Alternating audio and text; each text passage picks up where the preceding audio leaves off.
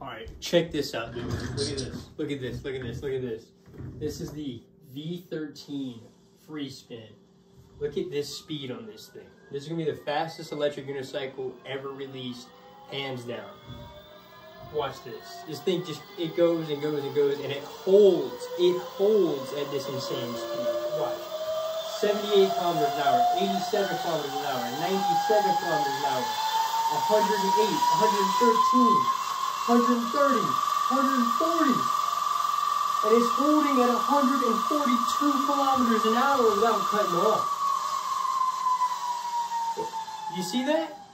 So my whole complaint when I first got the V12 latest technologies was the cutoff I got on it. Whenever I had too high of air pressure in my V12 high torque, the first day I got it, whenever I went out to go ride, I hit a bump and it shot me up in the air, and the tire freeze spun past the cutoff speed and I fell. So they literally made the fastest electric unicycle after this. Watch this, dudes.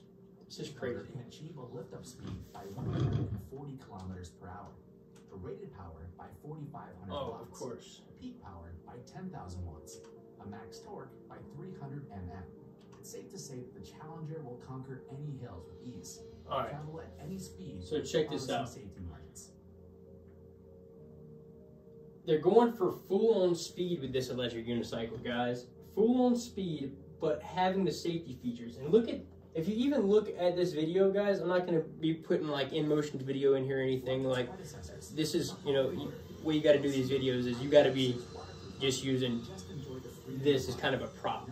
But basically, the bearing is going to be upgraded. From what I'm looking at on here, they've fully redesigned the whole center hub of this thing, and it looks like it is way overbuilt compared to the old bearing designs. And it will need to be able to hold that sustained speed. It says it's going to be 4,500 watt hours, guys, or 4,500 watts of power. Conductor cables, which is double size of the toughest wiring in the current. Double size wiring on this thing. 160 amps continuous current. As many of our users like stunt riding, such a design can reduce the heat of the phase conductor by 75% during stunt riding, effectively preventing the damage of the phase conductor caused by high temperature of the motor. So they're building this thing for stunt riding for, I mean, dude, this is going to be like built to take those surges. Whenever you're jumping and landing hard and all that stuff, those motor wires are built in there to take those surges, to take that heat, to take, you know, trail riding and all that type of stuff, man. Like, this is crazy. They can support vertical impact up to 2,700 kilograms, which is double the pressure. 2,700 kilograms of vertical impact extra safety on the rim. We implemented redundant Hall sensor systems, which is double the V12. The other one can take over the task. There's 2 Hall sensors in it now, so if one Hall sensor fails, it's basically like, people wanted this like 5 years ago in the EUC community. They were saying, well, with an airplane, why is there redundancy in an airplane but not with an EUC? They're like, well, an airplane's more expensive. Now you're seeing right here, they put 2 Hall sensors in the hub of this thing, which is going to make it to where if one fails, the other one just recovers and takes place of it. So you're not going to hit the pavement if just one component fails, which is literally like redundancy in an airplane, which we've needed because, I mean, essentially your life is on the line on these things. It really is. In some scenarios, if this thing fails on you, you're really screwed. And I think the Inmotion realizes that now, which is cool. So check this out. This over here is what it's going to look like, and it looks to me kind of like the Commander. I don't. It doesn't even help to give y'all an up close of this thing. You can go check it out here for yourself. It's basically just renders, and they've only showed the top part of it because I don't think they've refined everything on this wheel. Most likely they've gotten the motor dialed in, and you know, they know the basic design of it. I think they're going to figure out now like what pedals are going to put on it from the factory, and et cetera, et cetera. But let's check out like some of the basic stats on it. 4,500 watts. It's going to be 10,000 watts of peak power, 124 volts on this thing, guys. It's going to be a 22-inch wheel, and it's going to have no suspension. So this is not going to be the normal V13. The normal V13 is going to have suspension. The V13 Challenger is going to be the one that's extremely fast and is no suspension, but has 4,500 watts of power and 10,000 watts of peak power. And it'll go top speed 120 kilometers per hour. Hey Siri, what's 120 Hey Alexa, what's 120 kilometers per hour converted to miles per hour? 120 kilometers per hour is about 75 miles per hour. Sustained 75 miles an hour. So their whole philosophy with the V13 Challenger is, we're going to make a wheel that's safe, that goes as fast as you really want to go. That's it.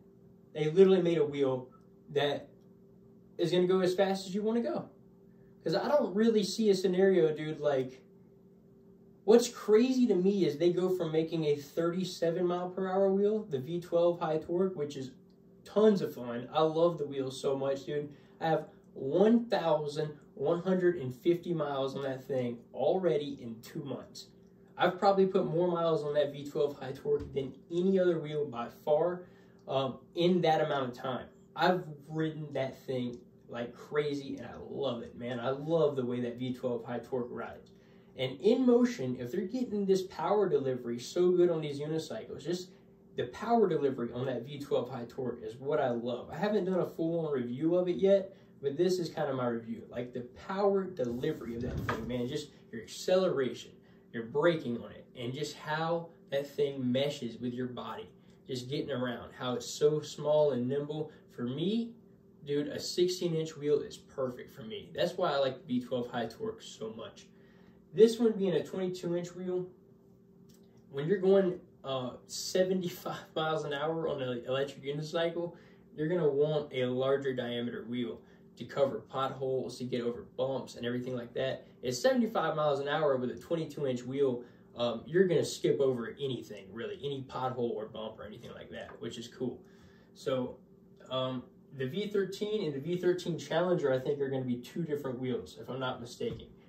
I think the V13 is going to be the one that's more like the V12, but has suspension. It goes a little bit slower, but has suspension.